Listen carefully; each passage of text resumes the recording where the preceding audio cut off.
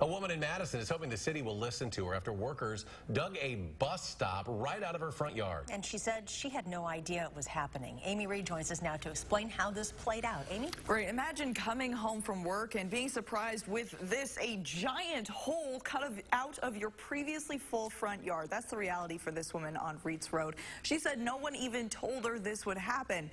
And now she hopes Madison Metro will move it somewhere else.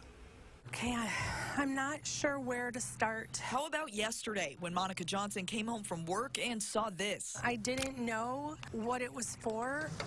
She chased down construction workers to find out, only to learn it was a new bus stop, moved 15 or so feet from where it was before, and Monica knew nothing about it. It's just really hard to accept that a giant monstrosity could be put in your front yard without any kind of notice, or I had no idea. And just how big is this thing?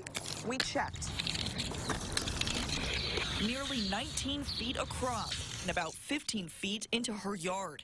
And let's not forget about the cost, $3,300. I feel like I am paying $3,300 for them to decrease the value of my home. She's been doing all she can to get someone to listen. I contacted the mayor. Calling those in power and calling us. But right now, I feel like they aren't concerned at all about works for me. So I don't know what to do. That's when City of Madison Engineering realized they messed up. They told her about the roads, but for some reason, not the bus stop, which only averages about one boarding per day. At this point, we are committed to making sure that we're working with her. We want to do right by this, and we want to take this moment to reflect and think, how can we do this better? And because of the confusion, they've altered the project, opting to cut the square footage for a sidewalk and taking care of that cost themselves. But Monica hopes the city will continue to listen and maybe move this pad somewhere else. Right here, this enormous pad, I don't know what to say, and I don't know how to get over it.